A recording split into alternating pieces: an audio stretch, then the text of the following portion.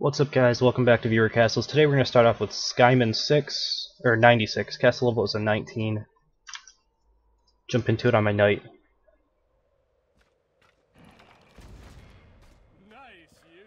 Let's see. Alright, so this is a pretty decent combo. Obviously works a little bit better against a knight because of an archer. If I saw this, I would just put a volley right in the middle of it all, and then just roll backwards, and everything would pretty much die. For a knight, he's got to pull the Cyclops to him and make sure he doesn't get hit by the Cyclops, because if he gets hit by the Cyclops, he'll just get thrown onto the ground, and then the Zeke will, shoot him in the face a couple of times. So it's pretty good. I would say this IMAX is way out in the open.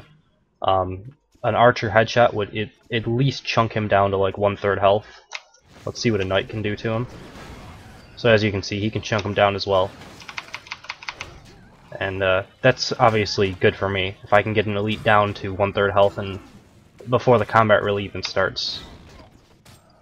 So I would do something, I don't know, maybe you'd have to use a different room or put him, behind a wall somewhere in here. I think he might be too fat for that, but something like that, and then put or even just put one of your chickens out in front. You had 2 chickens here, put them out in front so that I can't, aggro it the way that I want to.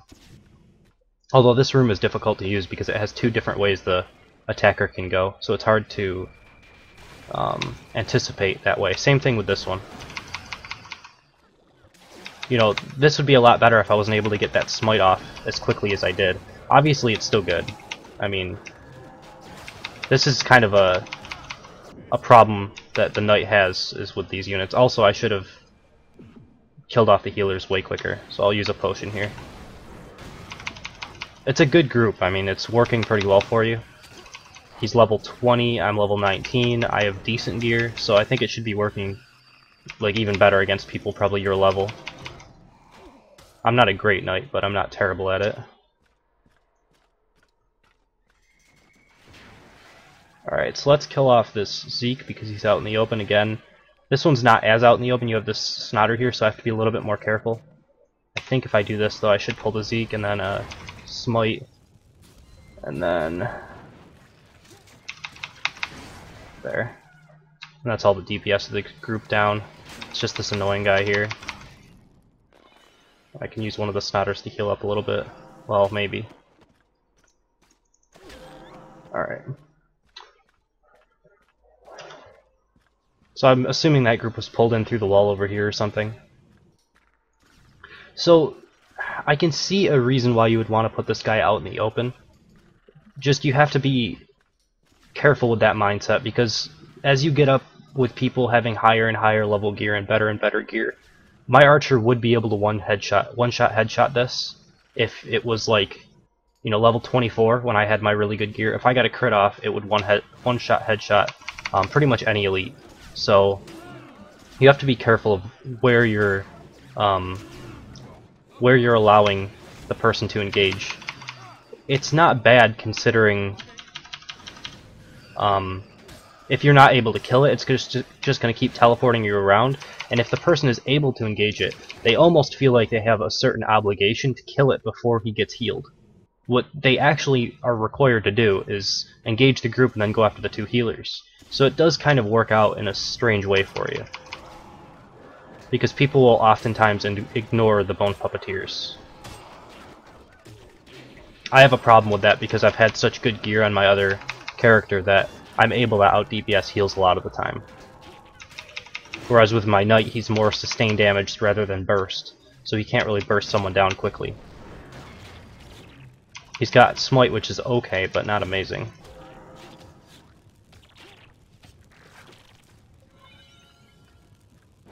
So it's not the worst thing in the world when I say that it's a little too out in the open. I think it could be fine, but if you have the chickens already available or something, there's no reason not to use a spotter, in my opinion.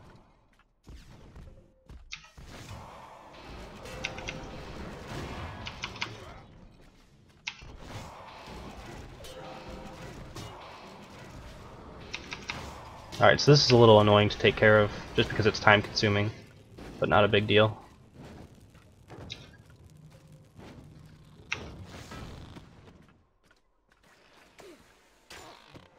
Alright, so this is kind of where I can abuse a corner right here and kill them all before they're able to get a shot off. That's because you don't have... Basically, you have this group pulled with one snotter over here, and you have this group pulled with one snotter over here. If you had a second snotter right over here, and then you had the second snotter right up over in here, for this group, I wouldn't be able to do that because I would end up pulling two groups if I walked up to this corner. Or you could have a secondary, or a third group, I guess, way back in the back side here as well, and that could work.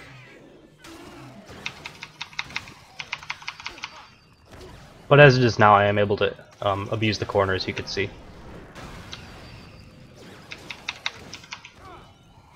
Alright, and then, let's see. I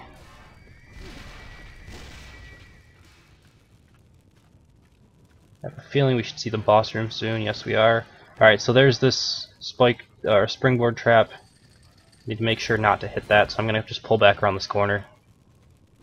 And then after I dispatch this, I'll see what it actually does. Kind of when I'm in a controlled environment. It probably just aggroes the boss room, but I want to see what the boss room will do if I aggro it like this. Alright, so there's not really any benefit to throwing you in here, other than the fact that you'll have two more archers and a Scorpio to deal with while fighting the Captain Clubbage. So I mean, it's okay. It's not the worst thing in the world. Makes it a little bit easier to engage the boss, because I don't have to worry about another trap being here, but it's not the biggest deal. Captain Clubbage is actually doing pretty good, but I am able to kill him without using an extra potion. Pretty good castle. It made me use 3 potions. The IMAXs definitely did do good damage. I'm pretty surprised that that specialization did so well. That's just me not playing much of a knight, so I don't really know how those specializations really work. Because I would have said that that's probably underpowered before actually facing it, but as it is now, I think it's decently hard for a knight to deal with. So, yeah, pretty good castle. We'll jump into number 2 in just a second. You're so not ready for this. Alright, next up we have Falcon. Castle level is a 31. So, pretty high up there. Haven't seen him actually take place in any of the competitions, so I would urge you to do so. They're really fun. The one now, you can actually submit yourself to just being a defender. You don't have to attack anybody. So even if you can't be online over the weekend, you can still be a part of it, get the replays from it, which are pretty nice.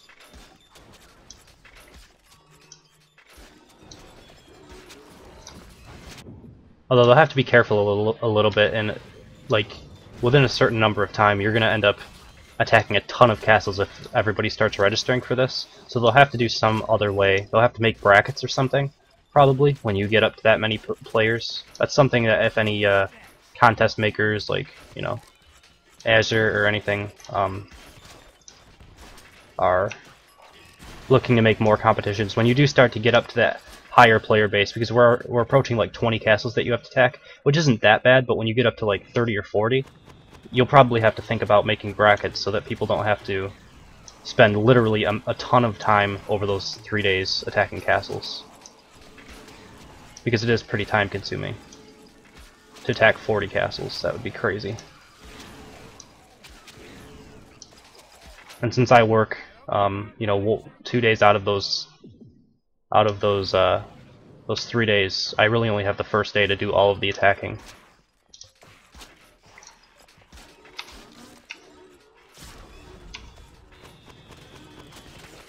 Alright. So back to the castle. We had a Mega Mutton there. Mega Muttons, I think, are just a little bit on the weak side at this level. I think that they just don't scale enough at level 30, it seems, because I'm able to one-shot headshot them a lot often, you know. So I'm not sure about those. I've taken them all out of my castle personally, because I think there's just better groups. Alright, so you have one of these guys, which is kind of annoying. I mean, they're a little annoying to deal with. You just have to kind of stand close to them, though. You can, with camera rotation, you can get far enough away from them where their shield will drop. It's better used against Jimbos or something, because the Smelly Warriors don't really hurt. But Jimbos do at level 30 or whatever. So, you know, you can do something like that to take lower amounts of damage if you're struggling with, these Smelly Warriors, because they won't put their shield up until they're close to you. So if you keep range at them, like you'll see the Smelly Warrior come around, he doesn't have his shield up. If I shoot him, I can one-shot headshot him. And if you use like bear traps or kel traps or anything like that, you can drop it, slow him down, and then like vault out of the way. And eventually, once you get far enough away, he will drop his shield, and you can kill him without having to stand super close to him. So that's an alternative to killing Jimbos and Smelly Warriors with that specialization. So your angles are a little screwed up here. You want to be able to try to block off my shot to this Defendatron. I think... Can I get to this side? Yeah. So I mean, I'm guessing you have it so far away that I can't really volley it from this point. I actually think that there might be... Okay, never mind. I was going to say I might have a path here that I could walk down. But even if like this was just slightly down a little bit more, so that I can't walk across this side, you could move this one Stairmaster over one Hex, so that I can't get this angle straight up, and I also can't get this angle, which I might have missed. Nope, I didn't. So that's something to think about. Alright, this could be a problem. These guys are dangerous as it is. Yeah, I died. Stairmasters like this are dangerous as it is, so if you pull two groups, it can almost certainly mean death if you screw up at all. So that's one of those situations where I didn't want to go back over a trap and it ended up killing me. That's why oftentimes it is better to just go back over a trap, but that damage does, you know, add up. So I can try to do what I was talking about, although there might not be enough range. Yeah, there's not. You have to have a pretty long pathway to do it. But it's fine, it's only a Smelly Warrior. They're not a big deal. Okay. So this pulls something. Yeah, it's gonna be Explodifiers. There's a Webmaster over here. Defendatron. The Webmaster looks like I can pull it over the wall whenever I can deal with these Explodifiers. I'll wait for those guys to come around though. Drop the volley now. That'll pretty much clean them up. They can't quite be one shot volleyed, but they're pretty close. Obviously, if you have a couple extra 100 DPS, you know, maybe 900 plus, you'd probably be able to one-shot volley them. Alright, two Webmasters and a Bad Dog. Webmasters actually, like, together, I don't think they're as good as just having one of them. I think one of them is almost, like, it's a great unit, having one of them. But two of them, I think, is a little overkill. Because if one of them hits, the other one will just pounce and miss. So, you know, that's kind of important to note. As well as Bear Traps shutting them down so easily. I like having, like, one of those, a Stairmaster and a Defendatron or something. Because it adds two layers that are, like, two different layers of attack, right? You have to deal with them a little bit differently. You know, Stairmasters, you have to wait for them to shoot their thing, move back a little bit, and then keep on firing to take out the Defendatron. Whereas the pouncing guys, you know, if those two attacks offset a little bit, you might have that Stairmaster shoot out its bolt, you have to dodge out of the way, and then the Spider's about to pounce, so you have to dodge out of the way again, and they combo together really well, because if the Spider does hit you, the Stairmaster can also hit you at the same time, and you'll be just laying in that field of electricity thing. That's pretty good. Alright, so this is good. Obviously, you have the charging Cyclops to set up for your archers. The Smelly Warrior I'm still a little bit confused about, though. He doesn't really add all that much to the fight here. It might be better off just having another Smelly Archer, because the time that Cyclops does hit, you really want to lay on a ton of damage to the hero.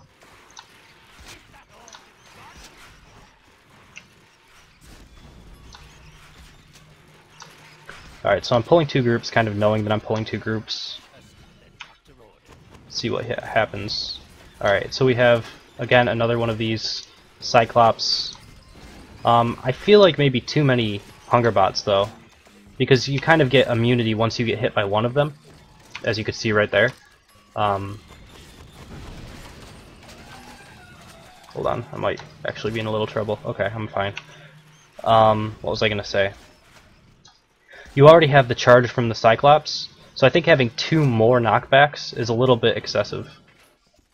You'll probably either want to add on damage or, I don't know, more support units or something. Probably damage. I would personally do more damage if I was doing that. You could leave in like one Hunger Bot and add in one more Archer or something, but getting hit by the Hunger Bot plus the Cyclops, like 2 Hunger Bots plus Cyclops isn't really going to add much damage or utility, really. You'll have immunity, stun immunity for so long that it doesn't really matter. Alright, I guess I could wait around for this. I need to get more in the habit of doing this, because timers are so long now that there's no reason to take like needless damage from spike traps. Since, as I've said, it does add up over time. If you just wait the 5 seconds for this thing to turn around, it's a lot easier. So these angles look like they're blocked quite a bit better. I might still be able to get one up at the top side here. But I think what I'm going to do is just aggro the group itself and just volley across here and see what I can do.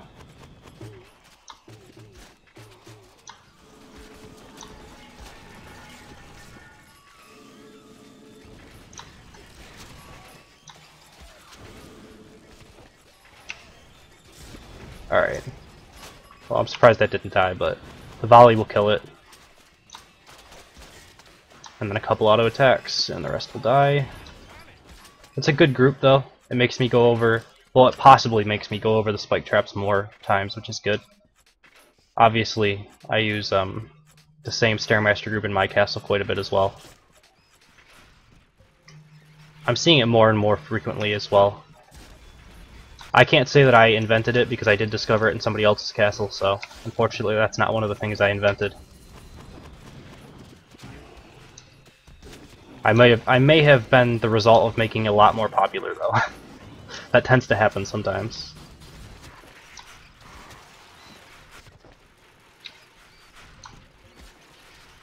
Alright, so the boss room, 2 battering rams, a Zeke, and a bunch of Hunger Bots. It looks like the Zeke actually isn't defended, which might be a mistake, because if I drop a volley there and it kills the Zeke, this group doesn't really have much DPS without it. I feel like your healer is less important than your Zeke is. And if you're going to have just one Defendatron, you might want to have it being on the Zeke instead. You could easily switch out one of your Hunger Bots. I mean, that's not... I don't know how many points you have if you're maxed out. I don't really want to do the math, but you could either take out one battering ram and one Hunger Bot or something like that to add in another Defendatron, so you could have one on the Zeke and one on the Puppeteer if you wanted. But I don't know. I just think that the Zeke is really your main DPS, so you don't want to lose that, right? But yeah, pretty good castle. Hopefully you'll take part in some of the competitions. There's going to be one coming up like tomorrow, so obviously you probably won't make it into that one unless you're already registered. I haven't looked at the registration list in a while. But yeah. So thank you guys for watching. Or wait, this is not number 3, is it? What are we on? We're on number 2. We got to jump into number 3 castle. Alright, so we're going to jump into number 3 right after this. Alright, for number 3, we do have Stonewing, castle levels of 27. Let's see what he's got.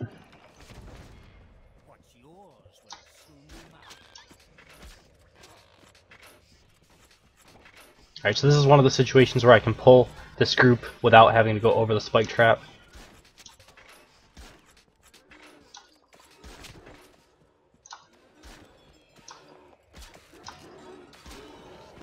Alright, so we have the Mega Mutton, still good at your level.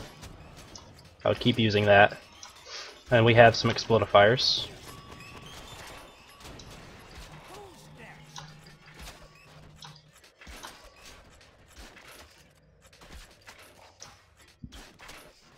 Alright. So I think that's all fine.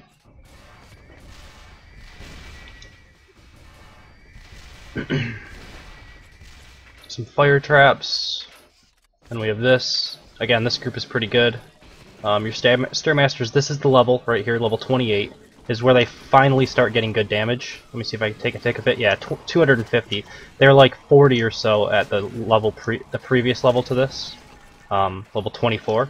So they're not really worth it up to that point. 40 damage a tick isn't really anything. You can kind of shrug that off, but 250 damage a tick is a lot more interesting. There's a lot more things you can do with them. So this is a pretty big playing area. Compared to some of the ones that I've seen, but it's still not bad. You know, this is kind of the setup you want to go for with them. Alright, so this, I feel like I have an angle to this Zeke and I can just headshot it. Yeah, most of the time a Zeke will die to a headshot like that, so you'll either have to block off the angle a little bit better, or put him more out of the way. Like just right around this corner even would work, so that as soon as you aggro it, the Cyclops charges you, and then the Zeke just steps around this corner and starts lining up a headshot. So if it does hit, it'll still do significant damage. At least 2 of the bolts will hit, most likely. Probably all 3 though, because the Cyclops level 7 stun is ridiculously long. Alright, so this is an empty room. Let's see what this is. Alright, so I can pull this second snotter right here. I'm going to do that just in case I'm looking at explodifiers. I'd rather just pull 2. Alright, so we have one of these elite vamps. As you can see, like, they're a little low life for my taste for an elite.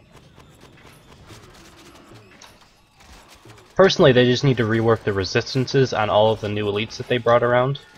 Because every elite, other than the new ones that they brought, have different resistances, higher resistances, than their, normal counterparts.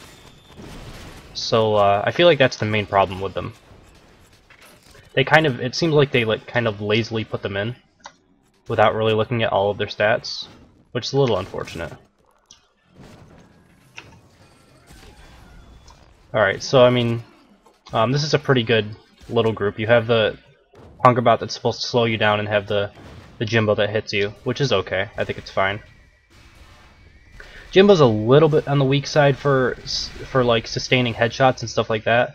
Obviously, they're not going to one-shot headshot them, but with bear traps plus 1 or 2 headshots, he's going to go down. So without a Defendatron, he's going to be a little bit weaker than normal, but with the Hungerbot, he might hit a little bit more often. It's kind of a trade-off you have to make. I've stopped using Jimbos as well, just because I think Stairmasters are better space control than Jimbo even is. Although I might throw like 1 in my castle just for that off chance that he hits and kills somebody. Because it's really nice to have that instant kill factor in your castles. Oh, this might hurt. Alright, so I think if this was like anything else, like other than a Mega Mutton, I would have probably died there. Or at least came very close. Like this is a situation where if you had a Zeke way up in this corner, and I got slammed by the Cyclops, I would probably die. Because the combined damage from the stun from the Cyclops, the Spike Trap, and the headshots would most likely kill anyone. At least anyone besides a Knight. Knights can have crazy hit points.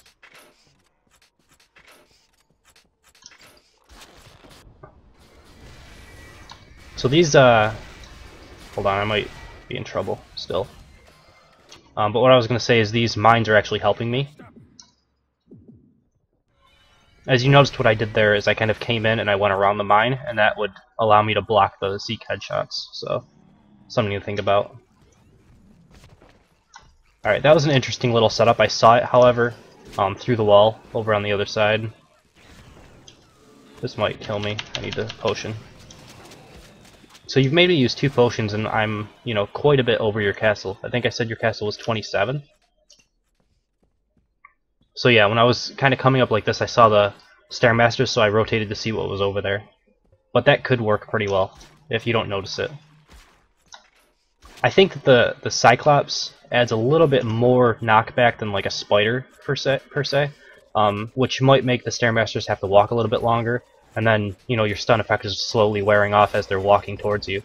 So, personally, I've had better success, should I say, with Spider plus Stairmaster combos, but I haven't really used Charged Cyclops all that often, or all that much in this level yet, so it could work out better.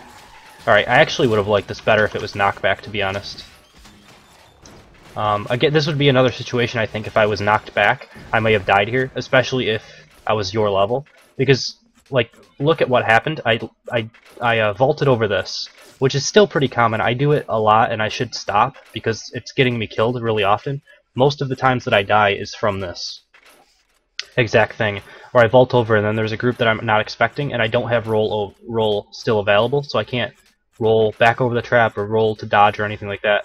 So I landed here, and if these guys were on the pinstrike, I would have landed back on top of the spike traps, and then all of the archers would have hit me as well. That might have killed me. So I think that might be a situation where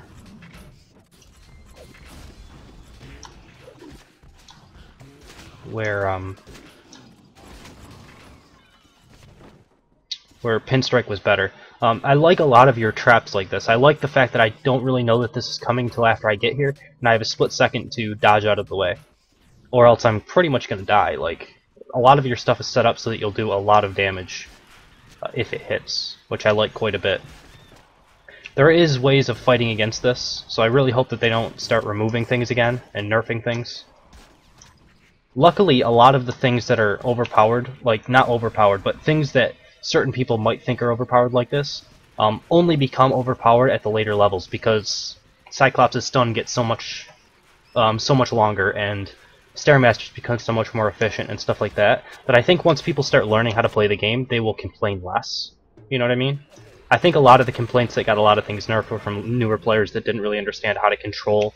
They were kind of playing it more like, you know, Diablo, where you just kind of run in and you know, kill things. Like, they don't play it to be smart, where you have to kind of figure out what the defender is trying to do and figure out how to best beat that specific combo. It doesn't really play like a hack and slash. You do have to think about what you're doing. So, yeah, that's number 3, finally. We will end the video here. If you guys enjoyed, I do, please subscribe, as always. If you want to be a part of your recasts, you can email me at friendlycastleruns with your in-game name. Hotmail.com, obviously. The link's in the description. There's also a link to a spreadsheet. I know a couple people have been resubmitting their names that are already on the spreadsheet because they thought that I lost it. So, you know, check down in the description of the video. There's a little link. It's like a Google spreadsheet. You don't have to download anything. It just pops up in your web browser. And you'll be able to see the list of names that I have on there. It scrolls down quite far now because I'm still backed up from open house and from farming my life force. So yeah, you can check there to make sure your name is on the list and when you will be getting your castle run. I do them in groups of 3, as always. So yeah, thank you guys for watching. Hope you enjoyed it, and I will see you next time.